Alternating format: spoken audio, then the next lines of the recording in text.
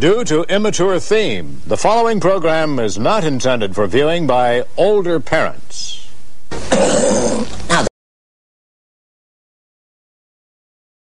Earliest years in this infant business, Dave blazed trails none of us have dared to follow. Among them, an unparalleled sense of humor and timing, which made Bedtime NewZ so memorable. As a Sealy employee for so long, I imagine you yourself sleep on a Sealy Posturepedic. Well, the truth of the matter is, it's kind of embarrassing now. You know, what with my job and all, I mean, I'm not much of a sleeper. I mean, it's kind of funny, but I just can't sleep. You're an insomniac. A what? I say you're an insomniac. No, I'm Catholic. Where do you get your weather from, bud? Well, a lot of it comes out of the West. I mean, all those charts and graphs and instruments you use. Oh, well, they don't mean very much. I usually call the Weather Bureau. Return with us now to those thrilling years of yesterday, when a masked man, disguised as a mild-mannered newscaster for Channel 4, fights a never-ending battle to bring news, weather, and sports to the old Northwest. And now the Bedtime News with Dave Moore.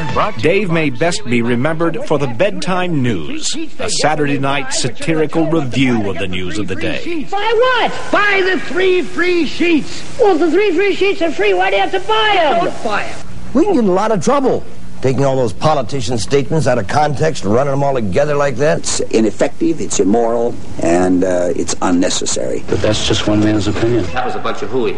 Oh, I don't get any comfort out of that snake. If you think it's such a good idea, you do it. Okay, I will. You wait for me in the car. Boy, look at all that water. Mayor Stenvig was always an asset to our old Bedtime NewZ programs. Actually, we never had to worry about taking his statements out of context. They were out of context when he made them. We just can't keep spending and spending, but not to the point that where our city will not progress and not be a progressive city.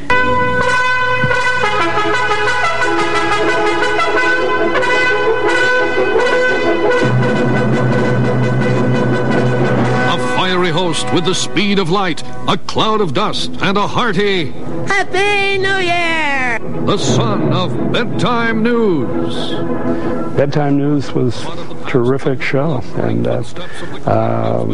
actually probably in many ways much more creative than Saturday Night Live.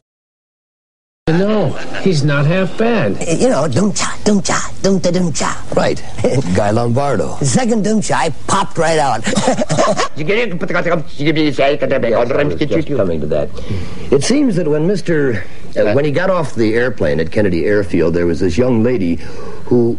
I think he can probably tell the story better than I. Which,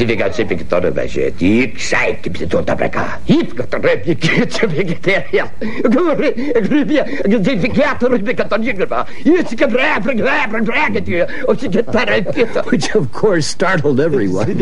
So on the one hand, he...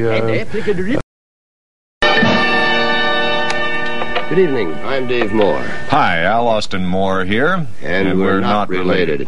In the headlines, terrorists still holed up in the IDS building. We've been trying to make contact with them now. We'll get a little more a bit later in this newscast. Not St. Paddy. If St. Patrick drove the snakes out of Ireland, isn't that reason to celebrate? Certainly. But it's a celebration of reverence and thanks. Not carrying on and carousing and speaking in that phony Irish brogue. The brogue is not phony. I made it up myself. The best part of winter, the best part by far, is kicking those ice chunks that form on your car. No matter our ages or races or genders, we all enjoy booting that slush off our fenders. It's deeply fulfilling, that contact and sound of boot hitting junk and then junk hitting ground. Makes you feel better, makes your day brighter, makes your tercel about 20 pounds lighter. Boy, what a workout. We all could be hunks by starting each morning with kicking some chunks.